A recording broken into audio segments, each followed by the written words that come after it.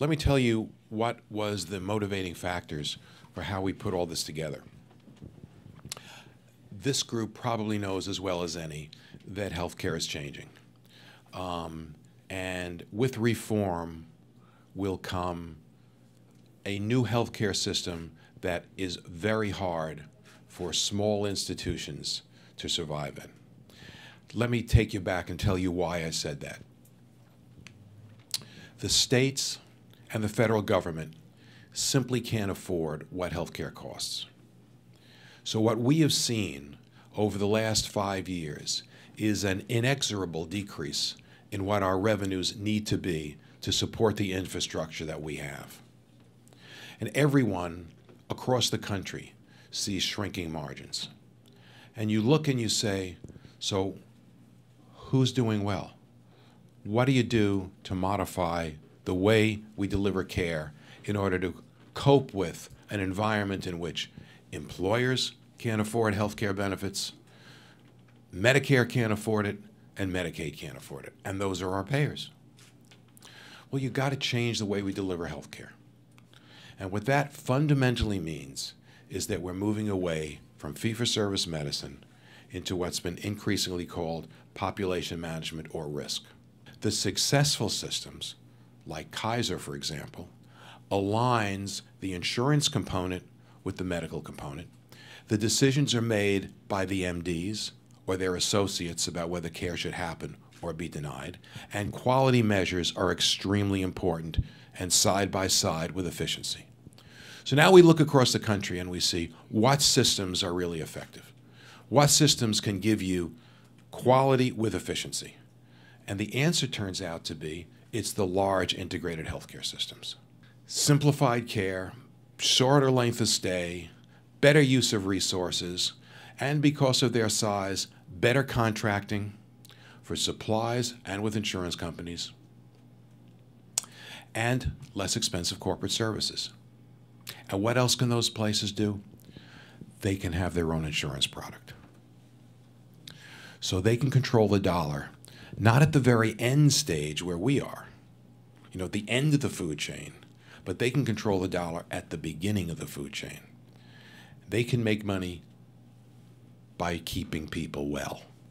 How do you do that if you're even a single hospital like Mount Sinai?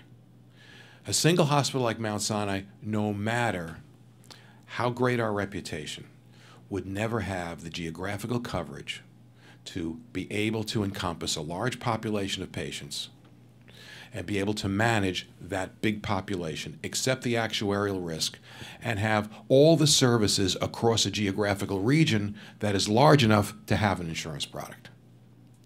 But when you add Mount Sinai and its primary care doctors and its hospitals with Continuum and its primary care doctors and its hospitals, suddenly begin to get the scale that's necessary to have the coverage that's necessary to manage a population that is large enough that we can accept the risk and have facilities that are diversified enough that we can accept a population no matter almost where they live.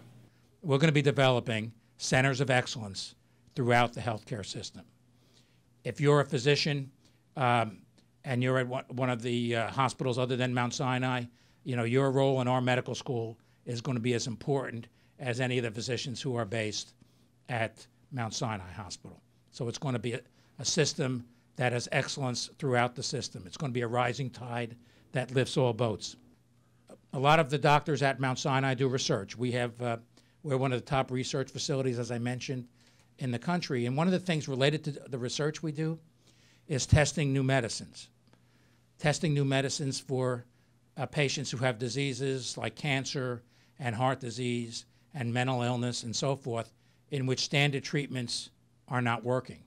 Those patients look for the next generation of treatments to see if they can be helped by the medicines literally of tomorrow.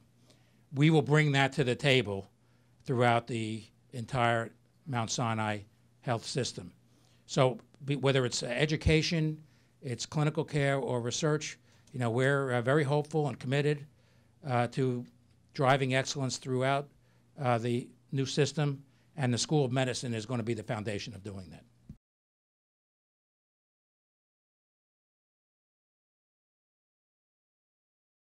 But by and large, what we're looking at is the death of fee-for-service medicine, and what will come in its place is population management. Now, some of you may remember that sounds an awful lot like HMOs and capitation, and that failed in the 90s, so it will fail again. Here's why this time it's not going to fail again, and it's very different. When it was in the 90s, care coordination and care decisions were being driven by the insurance companies. You'd call up as a doctor, and they would deny care because their business was denying care. That's where they're going to make their money. And they didn't have robust quality metrics. Now, for example, in the ACOs, there are robust quality metrics that have to be made before there are any shared savings. Additionally, and critically, the care coordination is provided by the care team. And to do that, the care team has to have a stake in the premium. And we can accept risk. And we've already done that and proven to ourselves we can do that with our own accountable care organization. Mount Sinai's accountable care organization now has 21,000 patients. It's a Medicare, for those who don't know, ACOs, part of the Medicare system.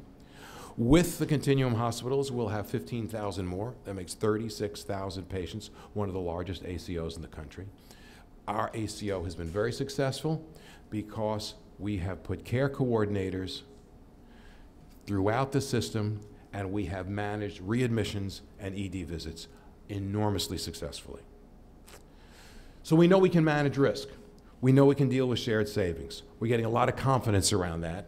And I would suggest, I'd be very surprised if by 2015 January we don't have our own Medicare Advantage product and perhaps other joint insurance products. One of the real gems of this merger for us was the infirmary. We bring together two great brands, the Mount Sinai brand and the New York Eye and Ear Infirmary. The possibilities to go national with that brand are extraordinary. You have an efficiency in running ORs, in running ambulatory centers, in providing ENT and ophthalmological procedures that really, from my point of view, is unparalleled. But we also see this as an amazing opportunity as we come together with our ENT departments and all the ENT from all the systems, the possibility, in fact, the likelihood, we should become the foremost ENT department in the country. Currently, the Mount Sinai system at Mount Sinai Hospital, we have 1,000 house staff under our sponsorship.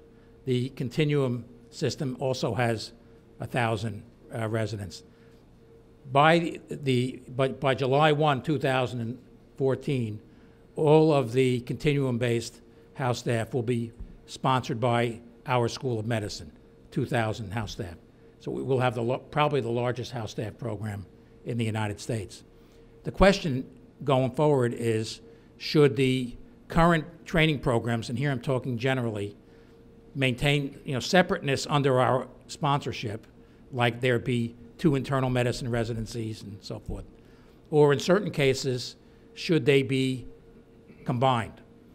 And our principle going forward is that they should only be combined if they enhance quality in terms of getting the best medical students to come to our residencies, and it's best in terms of their training. But in some cases, it might be better to combine the smaller programs to create one bigger program of higher quality.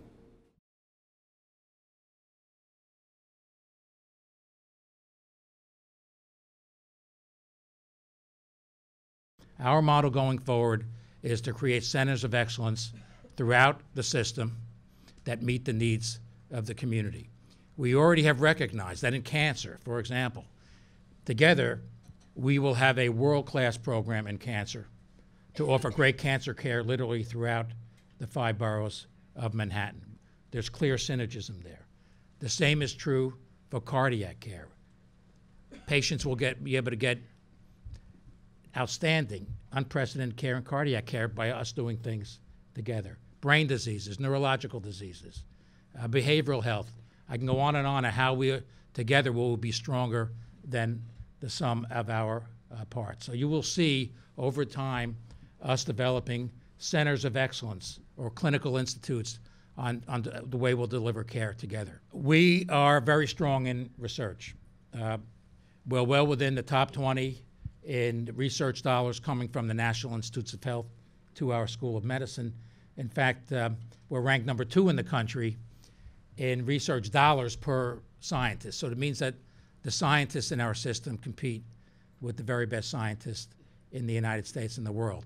Patients with serious disease in which there's not available treatments look to come to academic medical centers to get treatments that are not yet available so that there is hope. Clinical trials that are at the cutting edge. Together, by having the medical school the foundation of all the things that we do, we're going to be able to bring more and more clinical trials for patients who have refractory diseases related to cancer, heart disease, mental illness, neurological diseases, immunological diseases, and so forth. From the housekeepers to the CEOs, everybody should be aligned in the same direction. And that is to recognize that our fights are never with each other. Our fights are to convince the public that they're getting value for health care, and to convince the payers that we deserve a fair share. And that's going to increasingly be the public message we're going to have to put forward, because you will see as even a modest bargain is reached between the Republicans and the Democrats over the budget, we will be the most vulnerable. We've already taken $900 billion in cuts in the last few years in Medicare. $900 billion. How much more can we take? And when will we start to realize that each other are not the enemies, but it's the payers that just really have decreased what is available to us? There's going to be one IRB approval process. In fact, we've made progress in moving toward that. I expect that'll be finalized within the next couple weeks, so that if you get approval at one of the IRBs throughout our system, you'll have approval to do that study throughout the entire system. So you can imagine how that will expand the patient pool for all of the trials. We're starting to do an assessment of all the trials in the system to see which trials are being funded by the National Cancer Institute and the Heart and Lung Institute and so forth, and determine should we combine forces together in terms of enrollment or keep things separate. But what is definitely clear is that our capacity, as I was mentioning before, to do large-scale trials and offer them to our patients who need it most will be markedly enhanced, and it will be user-friendly. Personalized medicine means a lot of different things to us at Mount Sinai. It starts out with what we call a patient-centric approach. And it's very important to understand what that really means. In our cancer center, for instance, it means that patients don't go from doctor to doctor to doctor to doctor all over the hospital. It means we come to them. Now, personalized medicine means a lot more, though, to a research institution. Personalized medicine means that there are genomic footprints that we need to know that is going to help us make way better decisions about your care. And that comes from our making huge investments in genomics, in the ability to obtain information, obtain tissue, analyze the tissue, sequence the genome, but even more importantly, analyze the data with a big computer that you hear about Watson. Well, we got a computer that's about as powerful. I mean, it's a huge computer that can crunch numbers. And part of what that does for us is helps us to get a profile for what's best for a particular patient.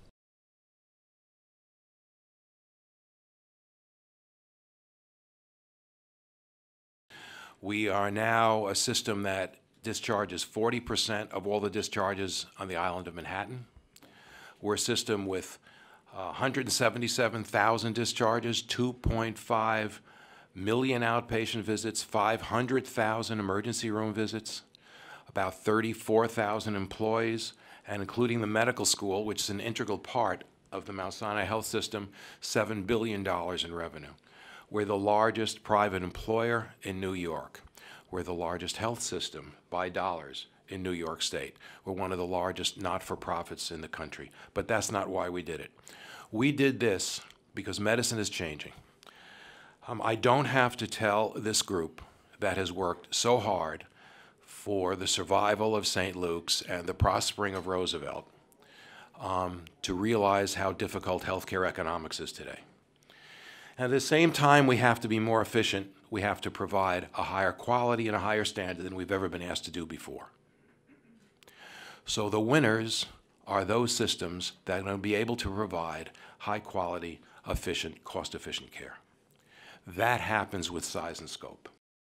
Our greatest enemy, and the greatest enemy in healthcare, is the status quo. Things will change around us. If we're in the vanguard of that change, we'll survive and thrive.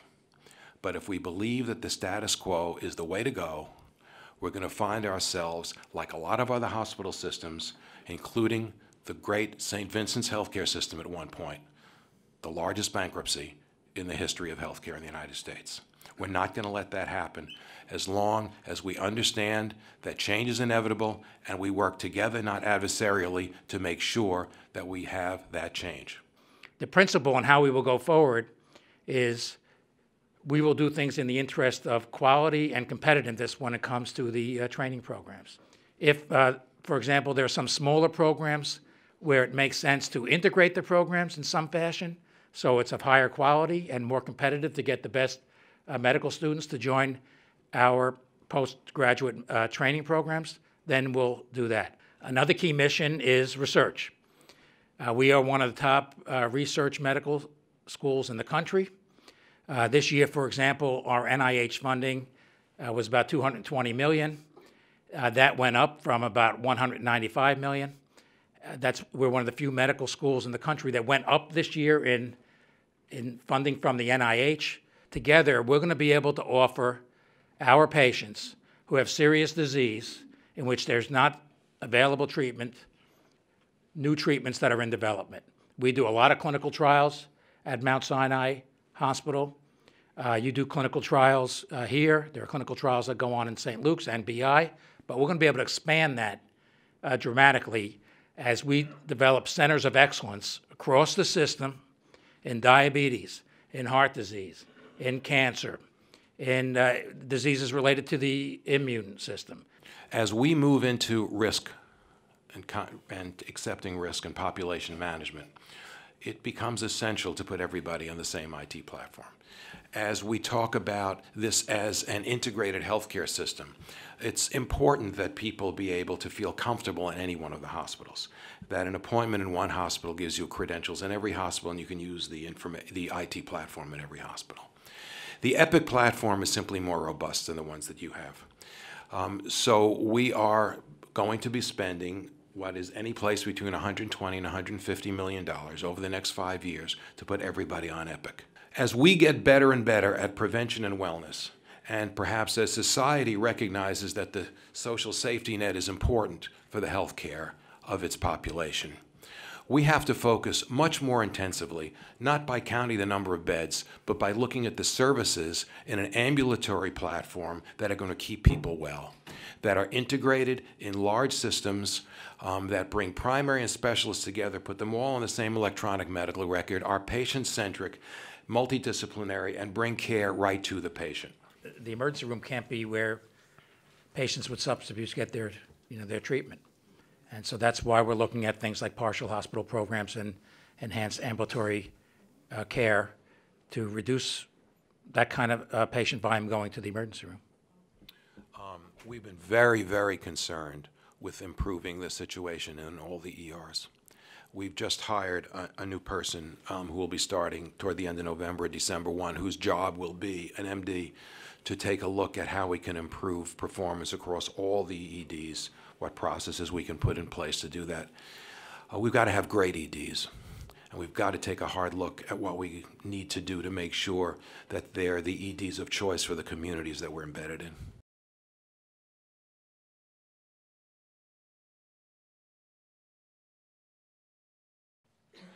In the new Mount Sinai healthcare system, the cuts that we have received by either sequestration, the ACA, or the 2 midnight rule, just put into effect, over the next 10 years will cost us $1.8 billion. We're most vulnerable around GME and IME dollars. The combined health system has 2,000 residents. Arguably, we'd have to look at the precise numbers. We're the largest training program in the country. New York receives a disproportionately large amount of GME and IME dollars. It's always been a target. Should that happen, and some of the cuts that have already been proposed would have been in the neighborhood of $300 million in a year, would be devastating. So, to step back from that, because healthcare providers and healthcare policymakers and the governments all realize collectively that this system is unsustainable, we're moving away from it. We're moving away from fee-for-service medicine. The traditional get paid for everything you do is going to be extinct, particularly for places like ours, within the next 10 years. Whether it's called global payments, bundled payments, which is really taking over in Massachusetts, whether it's the accountable care organizations and shared savings, whether it's capitation, whatever it is, providers are going to be put at risk going forward. That means we're no longer going to be paid for everything we do. There's no longer going to be a margin for doing more. There's only going to be a margin for keeping people well and preventing admissions.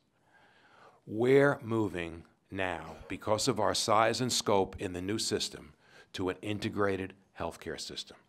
And an integrated healthcare system that has the size and the scope to be more efficient and to provide high quality for all the communities it serves, and as a consequence, to have a fiscally sound, sustainable business model.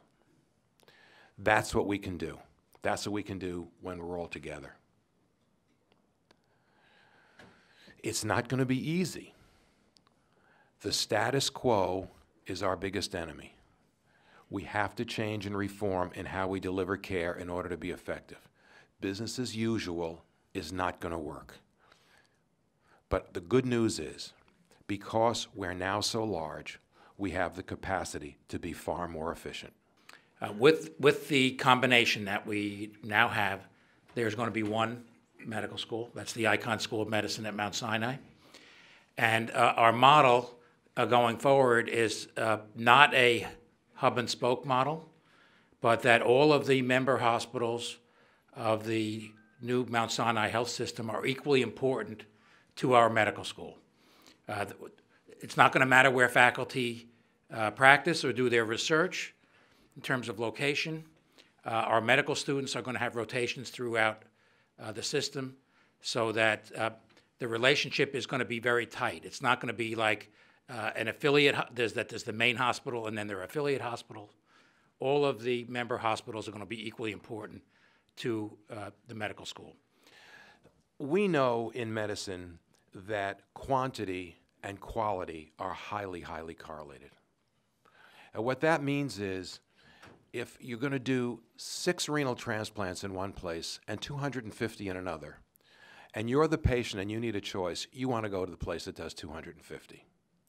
Most activities, other than those that are quantitatively small, need to be represented in all the major hospitals. We were just talking about a program in bariatrics and how to grow the bariatrics program here, because our thought is that's an essential program here and we want to grow it. So yeah, there'll be some consolidations. We can't afford to do mitral valve surgery everywhere, nor should we. It's not in the patient's best interest. On the other hand, there are other things we will have to do everywhere. When we talk about centers of excellence, we mean centers that are of such high expertise and high quality and great efficiency that they require a certain mass. And there'll be centers of excellence here. And one of the key factors that lead to failure of mergers is to not integrate cultures, to respect one another's expertise, And so we're not going to do that. We're going to make sure that that's not going to happen in terms of not merging the cultures. So we're still somewhat in a learning curve as we visit all the member hospitals and have town hall meetings like this. And we've had many individual meetings and with all sorts of faculty and other staff. And so will continue. So I want to reassure you of that we're going to learn. But we do think there's lots of opportunities. In the mental health area, as I mentioned, will be one of the largest programs in the country. It's going to bring together expertise in almost every dimension of mental health care and research. So we think we can do great things together as we learn more about each other.